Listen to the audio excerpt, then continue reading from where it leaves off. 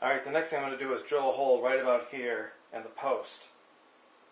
So the cord from the motor will go down the post and come out right here.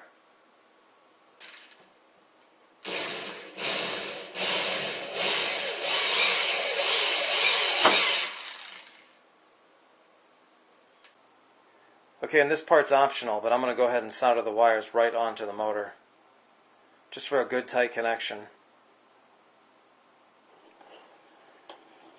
Okay, I've got the motor attached now, so we're just going to feed the wire through, and then we'll mount the motor right in there.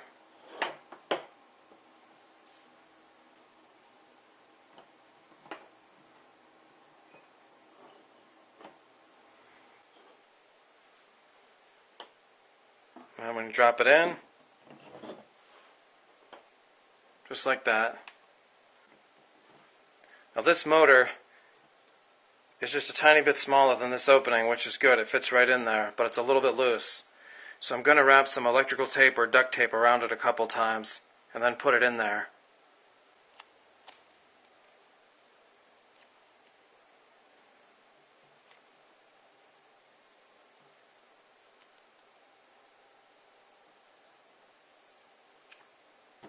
Now before you put it in there, pop the blade on.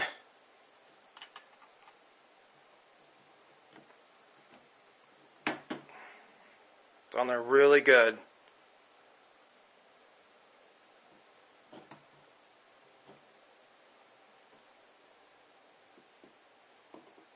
Man, that's good. That's never coming out of there.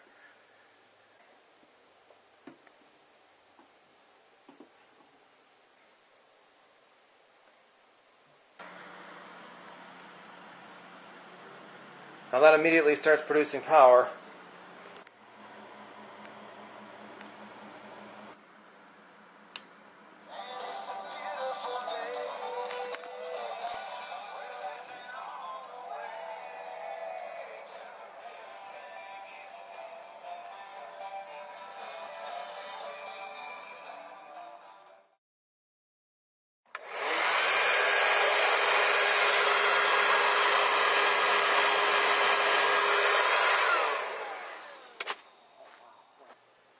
Okay, just one last thing I wanted to show you.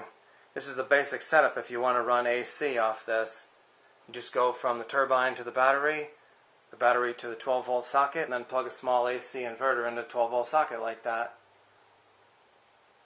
A lot of those have little ports on them, so you can charge electronic devices too, like your phones, iPods, things like that. The one thing I don't have, I can't show this running right now, it'll have to be a future video. You do need a small charge controller to go between the turbine and the battery. You can't just do a direct connector, the battery just tries to run the motor. So a small charge controller going from the leads of the turbine to the battery. But once you get that, then you just go, you clamp on a 12-volt socket, and you can run things directly off that if you want to do 12-volt DC appliances or lights. If you want to do AC, just buy a small inverter like that. Just plugs in, and then you can see, you just plug in regular stuff.